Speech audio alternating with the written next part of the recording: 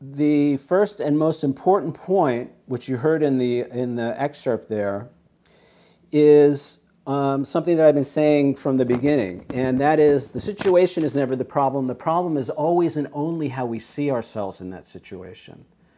And our reactions are based on our perception of ourselves. Our reactions are based on who we think we are in that situation.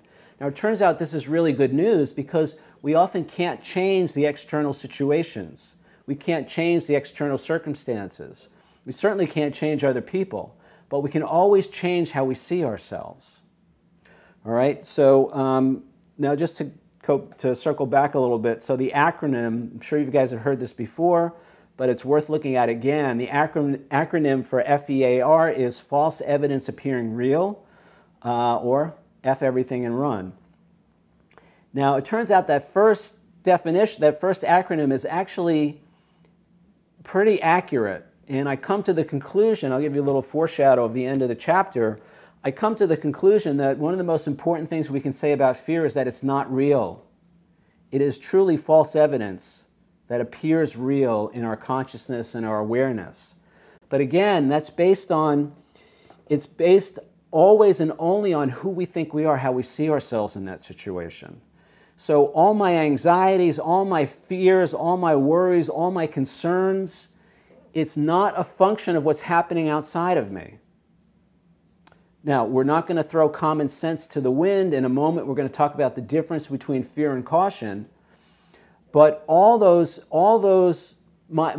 assessment and my reaction and the meaning I give a situation is always based on who I think I am. And as I work to change that, I can tell you from my own life, this is my own experience. As I change how I see myself, in fact, I'm going to talk about an experience I had this afternoon in a minute. As I change how I see myself, my fear goes down.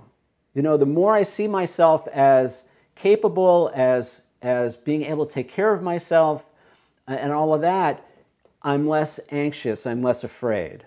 All right? Now, I still pay attention, I still do what I need to do to take care of myself, but I do it from a different place. And that's a really important distinction. All right, so false evidence appearing real, or my favorite, F everything and run. All right, so now, as you heard in the audiobook a moment ago, I've come up with my own definition of fear. And, you know, this is my truth. I've shared it with some other people. Apparently other people relate to it. Perhaps your definition is a little different.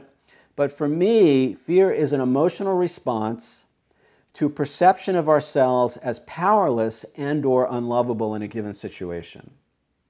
All right, now again, as you heard in the excerpt from the audiobook, we can break this down. So the first thing to look at is an emotional response.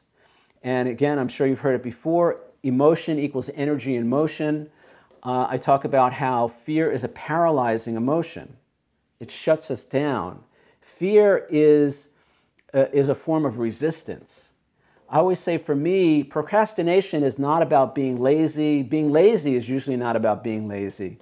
Procrastination is a 5-syllable word for fear.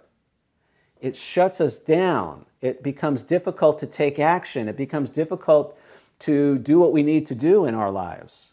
Much less, you know, show up on a regular basis, much less go out and build a business, build a career, write a book, you know, whatever it is that we want to do.